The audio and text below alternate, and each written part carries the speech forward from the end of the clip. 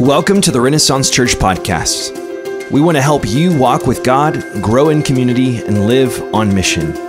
We exist to bring the good news of Jesus into all of life and all the earth. My name is Chris Kipp, and I serve as the lead pastor of Renaissance Church here in Richmond, Texas. And I hope this resource encourages you and helps you grow in a relationship with Christ. Here is this week's teaching. Again, welcome today. So glad that you're here. I really loved how Havana led us in worship. Can we thank her one more time just for what she put into that? It's beautiful to see, she kind of led us through songs that were like story, like gospel story songs. And I don't know what your story is, but I was a young man who was just on the wrong path. I went to private school, so I was in chapel all the time. I was in a home that, we believed in God. We went to church sometimes, most of the time, I guess. And yet I just found myself walking down this path. And it was almost like I felt powerless to stop myself from the next bad decision. I don't know if you've ever felt that way before. It's like you just see this trail and you kind of know, I probably shouldn't be doing this, but it's like you just can't stop yourself. And the world was telling me, this is it. Like, this is the lifestyle. This is, you've made it. And I just had this overwhelming sense that this was going to end badly. This was going to crash and burn. And I got invited to a youth camp in Colorado. And I went there because A, when you're young, you might meet a girl at camp. That's always fun. B, there's going to be rock climbing in Colorado. Like, why pass it up? So I went to Colorado to go to youth camp. And I heard a man share the good news of Jesus. And he did it with a warmth of heart, a sincerity, like tears in his eyes, talking about the sacrifice that Jesus paid because of my sins. And it's like I was hearing it for the very first time. And I will never forget that moment. And the way I describe it is, if you've ever had an x-ray before and they put that lead blanket on you, have y'all felt that before? Yeah, it's like that weight is almost like I experienced for the very first time the presence of the Lord. And it felt like that. It was almost just like, whoa. Like I just wanted to go lower in the room, if that makes sense. And by God's grace, my heart was opened and I responded to the good news of Jesus. And my whole life has just been sort of this clumsy, just little by little growing more and more into the image of my Savior Jesus. What never ever crossed my mind at that point in my life was how would Jesus changing my heart as a teenage young man have anything to do with government and politics, right? Like that just did not cross my mind. Saint Bernard of Clairvaux, he describes the progression of loves, and he said we all kind of begin this spiritual awakening with a love of God for self's sake. Like, I need Jesus, right? I need him, like for my own benefit. And I kind of thought, that will probably benefit my friends and my family and, my future wife and children and all that kind of stuff. But I never ever thought, how would that actually change or benefit an entire nation? And that's what I want to talk about today. Have you ever considered how your personal faith, what Jesus is doing inside of you might actually benefit an entire nation? If you're here today and you are new to faith, or you're returning to faith, or you've been walking with Jesus for many years, I just want to say I'm so glad that you're here. And we're doing a series on politics called Fount of Freedom, because what could go wrong, right? What could go wrong? It is slightly polarizing these days. It is very heated many times. It's something that we kind of say, hey, please don't talk about religion or politics at the dinner table, right? So we're kind of breaking all the rules, and we're going to talk about both religion and politics today. And what I want to do, here's my goal, okay? Here's the goal of today's message, is I want to get you to think. I want to get you to think about how your faith actually can benefit our nation. I want to show you a particular way that you are, as Jesus said, the salt of the earth, and you are the light of the world. If you're a follower of Jesus, that's who you are. Like it or not, you are it, okay? You're the salt of the earth and the light of the world. And I want to call us to become thoughtful, reasonable, convictional Christians. And I want you to know that contrary to maybe what you feel, you are not a nemesis to society. You are its beneficent, okay? So that's my goal today. We're going to look at John chapter 6. If you want to go with me to John chapter 6. I heard someone say this past week, Halloween used to be the scariest night of the year. It's now election night. And that's a bipartisan joke because everyone's going to feel that way in some way probably. Oh my gosh, what's going to happen tonight? It's a little bit scary for, I think, a lot of Americans who maybe feel torn in this time period. And I think what Jesus tells us here in John chapter 6 is so important for us as we look at the fount of freedom. Where does the idea of freedom actually come from? Before we read that, I just want to start with a contrast. And I just want to look at two current rising ideologies that you're very familiar with, that you see that, because you probably are seeing news stories and all that kind of stuff, none of this is going to be new information for you. I'm just going to point them out. And the first one is what I'm just going to call uncivil civil rights. I think I have an image that goes with this, and it just shows a scene that happened after the George Floyd riots, or during that time period in Minneapolis.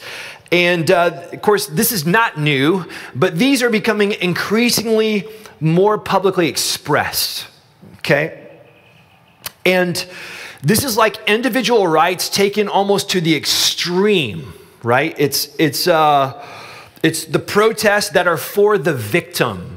And what happens a lot of times, especially in a society that loses its moral center, is that something else fills the void where that morality used to live. And the new morality is, who's the victim, and we're going to go protest for them, right?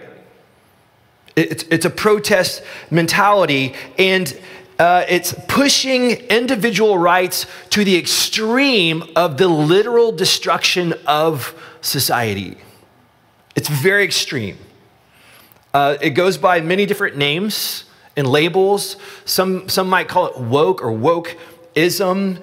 And as I saw that picture, it reminded me of course, there were no cameras back then, but the paintings that we have of the French Revolution, where the mob became the judge and the jury and the executioner. And that was a very tumultuous and scary time in France. This movement, it critiques injustice, which there are injustices, hello? So it's not wrong. And yet it's also, it's a critique of power, but it relies on power as the solution to the problem of power. Does that make sense? It's power for power. Allegiance is coerced via social pressure and through the court system. It has a redefined morality, but it holds that morality very stringently. Very stringently. And it's a power for power dynamic. This news story, I found it this past week. This is very recent in England. There's a British veteran by the name of Adam Smith Connor. He served in Afghanistan, and he was recently found guilty for praying silently outside of an abortion clinic. His story is that many years ago, his son was aborted. And so he has a very tender spot in his heart for the unborn. And so he went there and he was praying outside. He wasn't, preaching. He wasn't saying anything to anybody walking in or out. He was praying silently to himself. He was approached by two police officers, and apparently there is an act there, a Public Spaces Act, that created a buffer zone. And inside that buffer zone, you could not do anything that would disapprove of abortion. And so the police officers asked him, what is the nature of your prayer? They asked him, what are you praying about? Then he was charged. He went to a court, and he was actually found guilty for praying silently because it was a sign of disapproval of abortion. That's a thought crime. So it says, today, the court has decided that certain thoughts, silent thoughts, can be illegal in the United Kingdom. Smith Connor said after the ruling, that cannot be right. All I did was pray to God in the privacy of my own mind, and yet I stand convicted as a criminal. Sir Edward Lee, the father of the House of Commons, he would be the most prominent member of their parliament, or the most senior member. He expressed outrage at the outcome. It is disgraceful that in Britain in 2024, someone can be put on trial for praying silently in his head.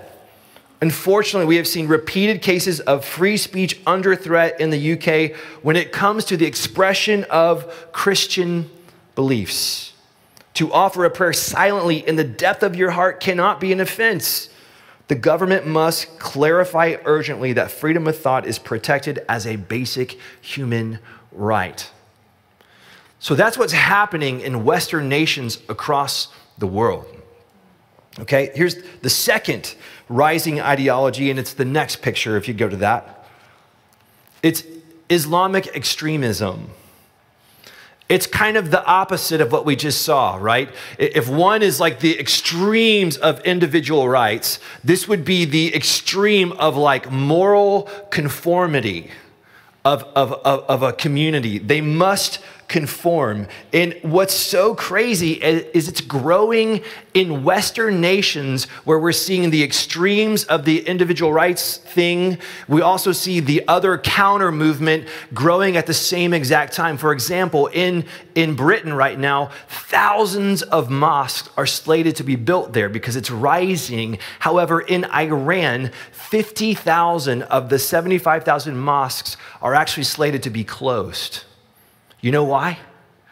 Because in Iran, the people are saying Islam is not working for us. And they're turning to Jesus in great numbers. In great numbers. This movement, it's allegiance through coerced violence. It seeks power and uses power to impose very stringent moral standards. For example, in Afghanistan, after the U.S. withdrawal 3 years ago, the Taliban has taken over that area, and they recently released their morality laws. It was approved by the top Taliban leader, and here's what that law contains. It bans women from speaking publicly, traveling without a male guardian, making eye contact with any male who is not within their immediate family, and it requires full face and body cover. Punishments range from a verbal warning to imprisonment. And those two ideologies are rising in our world. And here's what I just want to say, is that when they get to the extremes, they actually start to look identical. They look identical.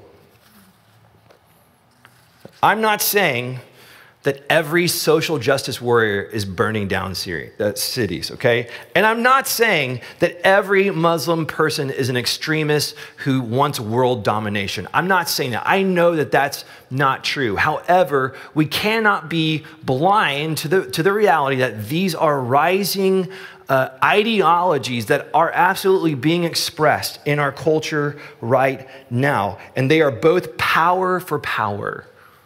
Allegiance is coerced. And both show differently that freedom is oftentimes freedom's worst enemy. Neither have sufficient ideological guardrails to curb extremism. And both are totalitarian ideas. Both of them violate what I want to talk about today, which is Christ and the conscience, the freedom of your conscience. Where does that freedom come from? Where does it originate? And how do we make sure that we don't lose it? You guys up for talking about that today? We're going to talk about Jesus and all of the things he said. And you might be thinking, what in the world is a preacher doing talking about this kind of thing on a Sunday morning?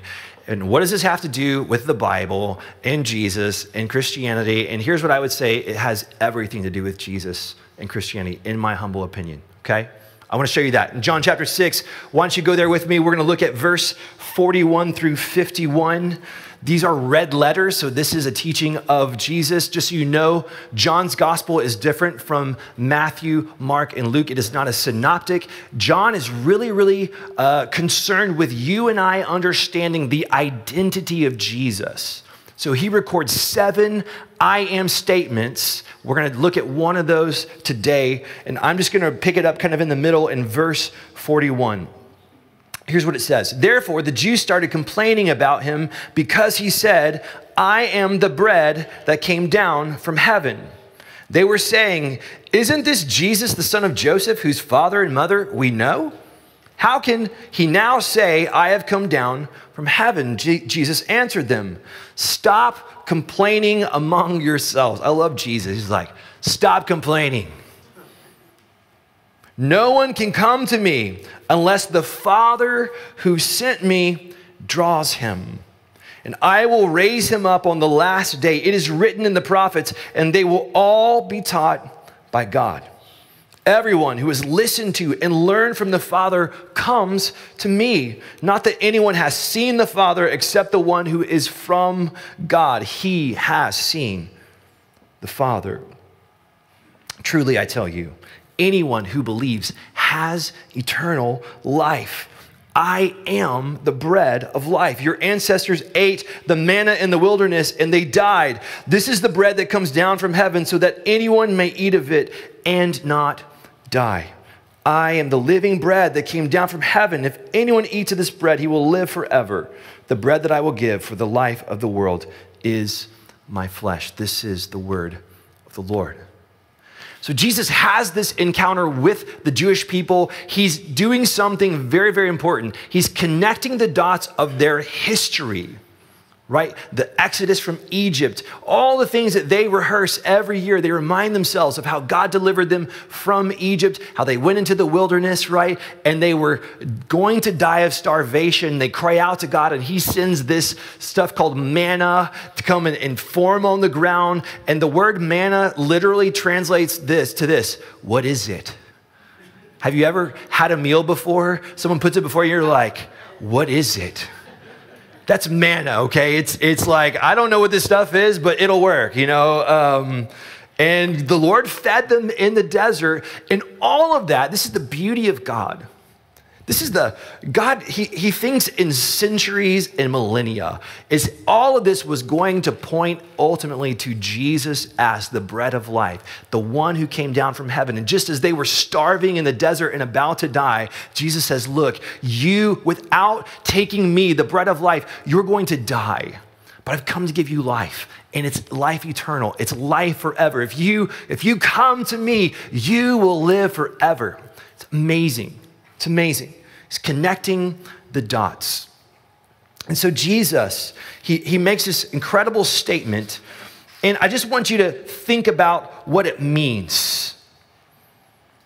It absolutely means that he's the Messiah and Lord. When Moses has that little burning bush encounter and the voice says, you know, I am that I am, Jesus is connecting the dots to say, no, and I am. He's claiming his messiahship. And I just want you to think about what this means for us, because what he does is he gives them a little lesson on how salvation actually works. And here's the crazy thing, is this actually connects to how nations work, or how they work best. So here's what it means. God acts directly upon the individual conscience. Did you see that in what Jesus said? No one comes to the Father, or no one comes to me unless he's drawn by the Father. That's what he said. Unless the Father draws him, no one can come to me. No one can believe in me unless the Father draws him. Now, I know that whole idea creates fistfights in parking lots at churches and colleges, because they're like, no, it's free will. No, God's sovereign. No, it's free will. Like, just forget all that, okay? You have a free will and God is sovereign at the same time, okay? And how that works, good luck figuring that out on this side of heaven. Someday we'll all understand how that works, okay? But what that means is that when I was a young man in high school and I'm hearing this, and it feels like I'm hearing it for the very first time, something was happening inside of me that was beyond me. God was doing something in my heart. I was being drawn. He was acting upon my individual conscience, which means this, that we have to respect the conscience of a person because that's where God acts. Does that make sense? God acts upon it directly. It also means that saving faith is never externally coerced, but it is inwardly convictional. Nobody can force you. Parents, you don't have to force your children to believe. You don't. You've stepped out of being a parent. You've put on the role of Holy Spirit or God or Jesus, right? And you're trying to be him. You're not him, right? You're just a parent. And we cannot coerce anyone into faith, which is really good if you're not a Christian, right? We're not here to force people into anything. The third thing is Jesus presents his life, his message, and his miracles to everyone. Yet, get this, in his earthly ministry, Jesus himself could not convert anyone that the Father wasn't drawing. What? Even Jesus, who's preaching to the crowds, who's doing the miracles, and blind people see, and deaf people hear, and dead children get raised, and people that have evil spirits get set free. And he does all that awesome stuff that he's still doing, by the way. He does all that stuff, and even that could not actually convert somebody without the Father working directly upon that individual conscience. Does that make sense what I'm saying? Do you see that in the verse? This is the genius of Jesus. And I'll explain what this means. If you just grab hold of this thread and follow it with me. So how does my faith, what Jesus is doing in me, fractal out from being not just good for me and then good for my family, my friends, and I guess my church and my community, but then actually being to the benefit of nations? Well, let's just start at the very personal level. I can't take credit for my own ability to respond positively to the message of Jesus. Why is that good news? Because there's no self-righteousness in the gospel of Jesus. No self-righteousness, which is the secret fuel of extremism, ideological tyranny, totalitarianism, and a whole host of evil things. Self-righteousness is ugly stuff, and there's no room for it in the teachings of Jesus. I can take no credit. Why am I saved? I said yes to Jesus. How did that happen? I don't know. I just knew I needed him. God was working directly upon me, and I can't even take credit for that. Thank you, Jesus. It's all grace. All grace. No self-righteousness. Okay, so that's personal. Now think about just a little bit wider. We just talked about this. A Christian does not coerce, they witness.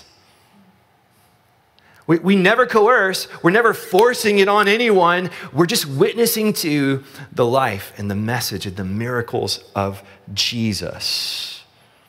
I think about Jesus, he's in Luke chapter 9, he's on his way back to Jerusalem. He's going through this Samaritan village. And in this village, he wants to kind of stop in and kind of, refresh, maybe spend the night before he gets on down the road. And it says that they do not allow him into the village. They don't welcome him in. And James and John, the sons of thunder, right? I love the nicknames that Jesus gives his disciples. The sons of thunder is like, Lord, you want us to call lightning down on these fools? We'll show them. You're God. And he rebukes them harshly. Like, you do not understand how this works. We do not coerce people into anything. We only witness to the life and the message and the miracles of Jesus. So no self-righteousness, no coercion. Here's the third thing. How does that go beyond even like touching nations and politics? Here it is. Christianity is not to be directly imposed upon a people. Rather, it operates indirectly through values and principles. Think about that. The genius of Jesus is this.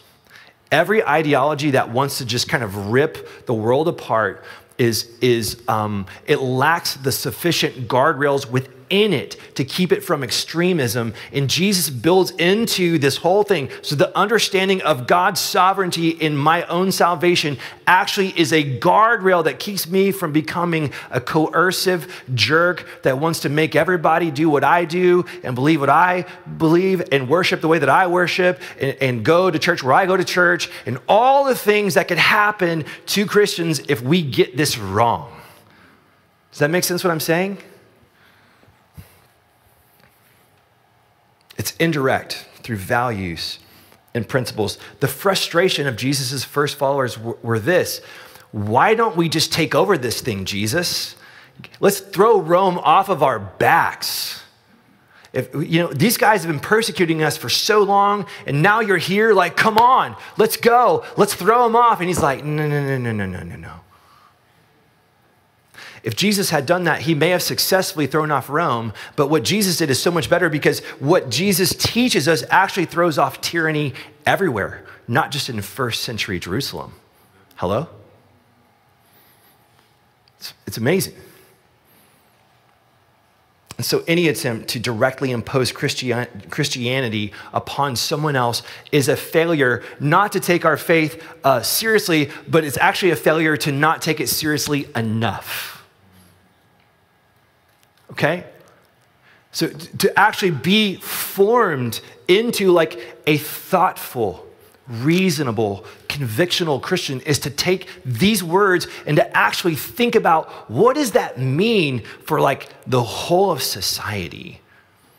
And to take it that seriously that if this is not how it works, if it's not through power, if it's not through coercion, if it's not through forcing anyone into my ideology, then how must I create a society? How should I advocate for the welfare of all people? We respect individual conscience and rights while appealing to God's moral law that reflects his ultimate design for human flourishing. So here's the big idea. Only nations that are steeped in Christian thought have been able to successfully create the freedom of conscience, the freedom of speech, and the free exercise of religion. That's it. No one else has been able to do it, ever. And it is exactly what is at stake right now in our nation. I just want to give you some up-to-date examples of things that are happening. Have you all ever heard of Richard Dawkins, a famous atheist? Yeah? He wrote a book called The God Delusion, and he is outspokenly not a Christian. He does not believe in Christ. He does not believe a word of Christianity. He is a staunch atheist and has done a lot to advance the cause of atheism in the world. But in an interview recently, he said he considers himself a cultural Christian. That's weird. he says this, he was slightly horrified to learn that Oxford Street in London was promoting Ramadan, the Muslim month for fasting, instead of Easter. Dawkins went on to explain, I do think we are a culturally Christian country. I call myself a cultural Christian. I'm not a believer, but there is a distinction between being a believing Christian and a cultural Christian, Dawkins noted. He said, I love hymns and Christmas carols.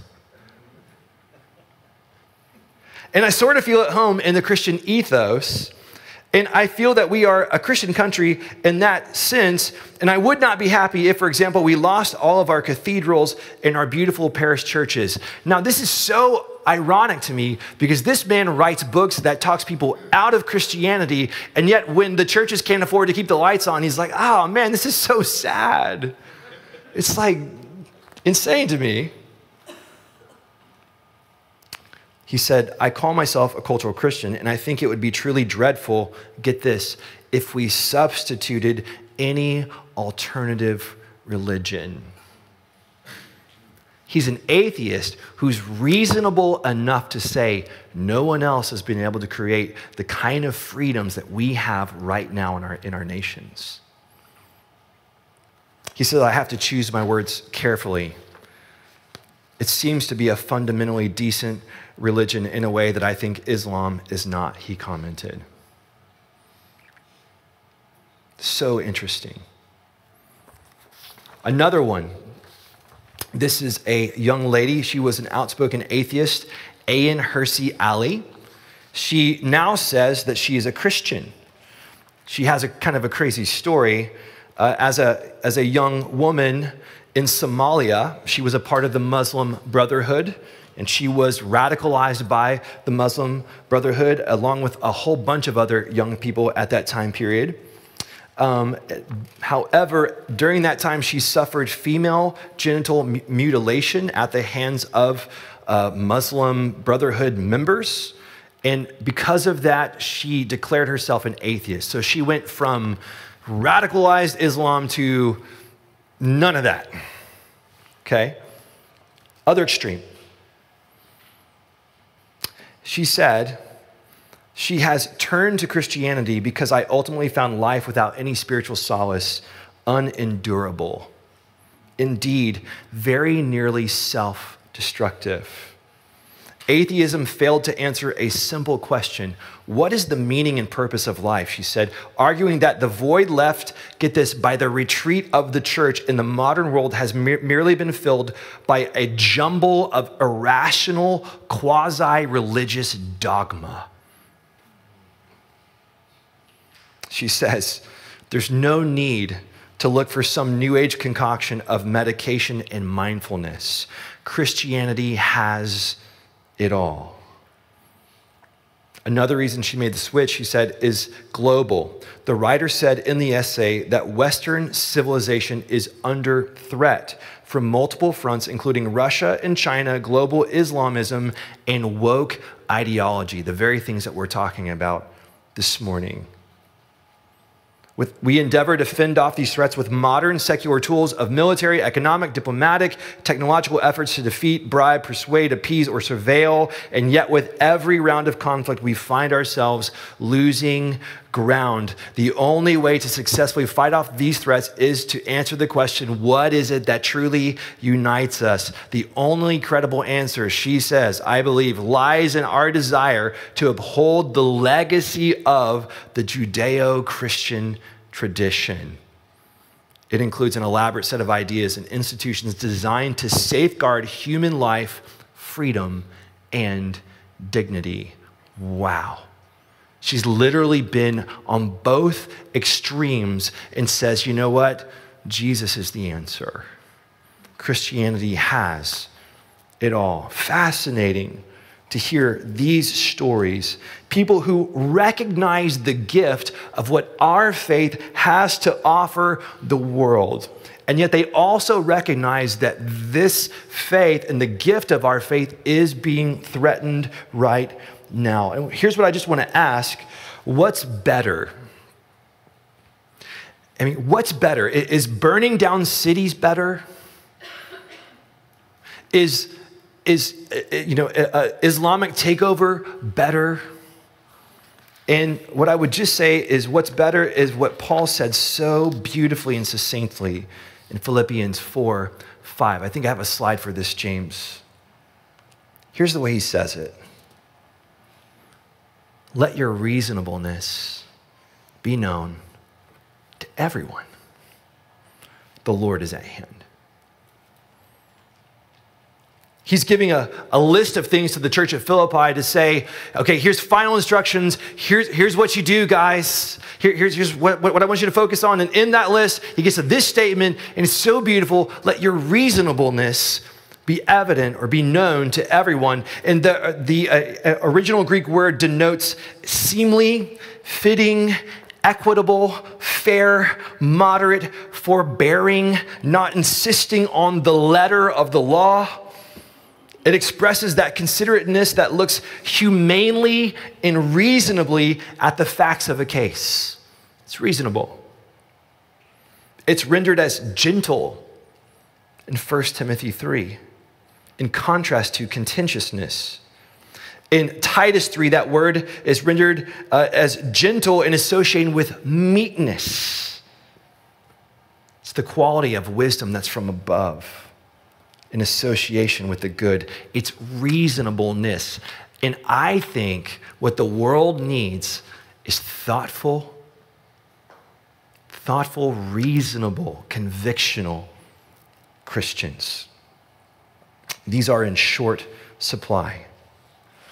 They need people like you and me who are just absolutely dependent on God's grace, who are clumsily taking the next step with Jesus, being transformed by his life and his message and his miracles. People who are seeing in greater and greater ways that our God is the fount of freedom, and that his ways, they're not just good for me, and they're not just good for my family, but they're actually good for the world around me. I want to close with a couple things. The first is a story of a young man growing up in Virginia in the 60s. Do we have anybody that grew up in the 60s? A few of you? Yeah, Could tell by your psychedelic tie-dye t-shirts that y'all had on back there. Just kidding.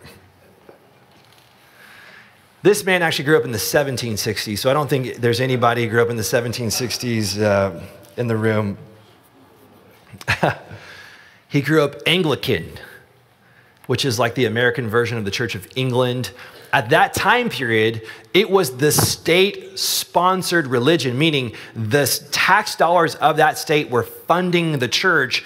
And he grew up in a family that was there every Sunday at the Anglican church.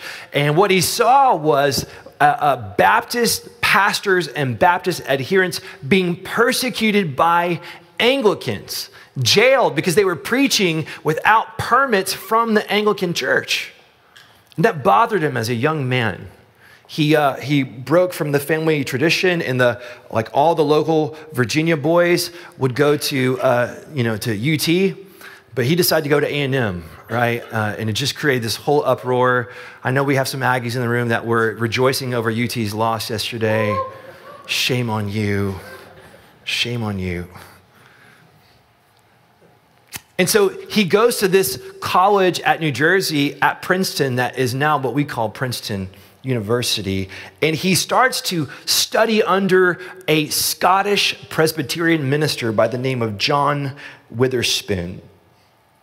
And he begins to understand this concept of actual conscience, that God acts upon a conscience, and that there should be a freedom for a person to have their own conscience and to respect that, and that no law should be created, and that there should not be the state-sponsored church that's going to enforce itself on other churches, and all this stuff. It just becomes solidified in his mind. And this man's name was James Madison. And if you know anything about him, he's the father or the architect of the American Constitution. And before he was working on the American Constitution, he was working on the Virginia Constitution. Here's what he wrote: because we hold it a fundamental and undeniable truth that religion, or the duty which we owe to our Creator, and the manner of discharging it can be directed only by, get this, reason and conviction, not by force or violence. Wow.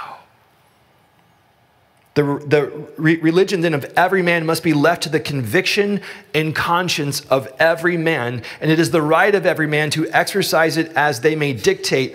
This right is in its nature an inalienable right.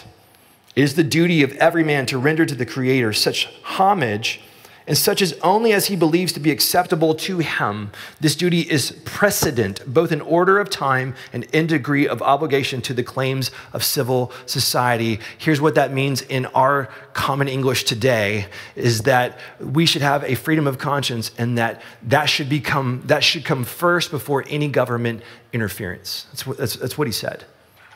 It's amazing. And what he did in that moment is he defined for us what the freedom of conscience is. And what I would just want you to see is this: he was a thoughtful, reasonable, convictional Christian. He wrote a letter to Thomas Jefferson after this